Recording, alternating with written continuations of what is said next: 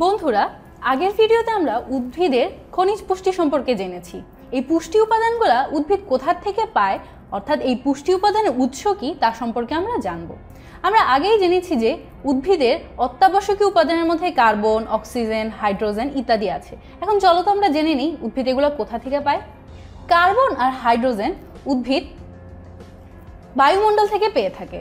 পানি এবং অক্সিজেন উদ্ভিদ মাটির সাহায্যে, তার মূলের সাহায্যে গ্রহণ করে থাকে এবং অন্যান্য উপাদানও অর্থাৎ ক্যালসিয়াম, অ্যামোনিয়াম, ম্যাগনেসিয়াম ইত্যাদি এগুলো আয়ন হিসেবে উদ্ভিদ মূলের সাহায্যে গ্রহণ করে।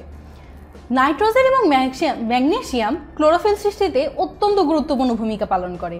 আবার এদিকে পটাশিয়াম বিভিন্ন জৈবিক বিক্রিয়া নিয়ন্ত্রণ করে থাকে। ফসফরাস ডিএনএ, আরএনএ, এটিপি ইত্যাদির গাঠনিক উপাদান হিসেবে কাজ করে। তাহলে অবশ্যই বুঝতে পারছো যে এদের প্রয়োজনীয়তা কত বেশি।